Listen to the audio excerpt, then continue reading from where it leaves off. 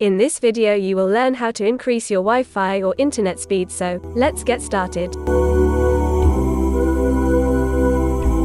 First up, open up your Start menu and type in Control Panel.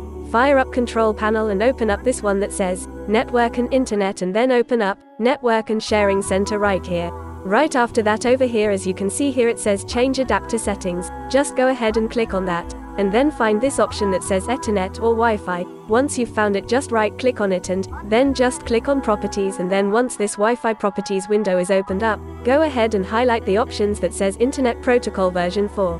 Select it, and go ahead and click on Properties once again, and then once this window is opened up, go ahead and select Use the following DNS server addresses, and then in the first text box that says Prefer DNS server, type in 1 space 1 space 1 space 1, that is 1.1.1.1. 4 times you have to type the letter 1, and then as a backup select the alternative DNS server, type in 1 space 0 space 0 space 0. Once you've typed in both of them, go ahead and click on OK, and then click on Close and just close down the window, and you might notice that your computer's Wi-Fi speed might be a bit faster. Now, there might be concerned people who want to know what the heck is a 1.1.1 DNS server, and what they just did to their internet. What's that? You're not that person? Well then, thanks for watching to here, and I hope to see you again.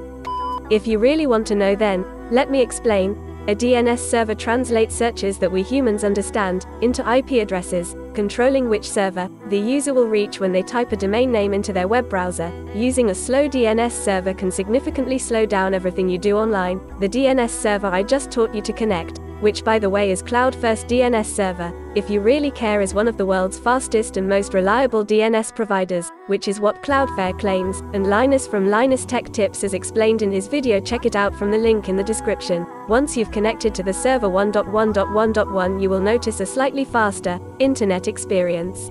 Tabs will open much quicker, videos will play quickly, and you will start to notice that everything you do online will work much snappier. If that is not enough, Cloudflare's got privacy benefits. For example, if you search for something on your browser, the info about the fact that you typed and searched for that site is completely wiped out within 24 hours from the databases, which are otherwise stored by most of the other DNS providers, which means they know and have a list of all the websites you visited. That is enough explanation. I don't want to bore you guys, but if you really care about how Cloudflare is doing this, then check out Linus's video where he's explained everything. The link is in the description anyways. Thanks for watching, and until next time, peace.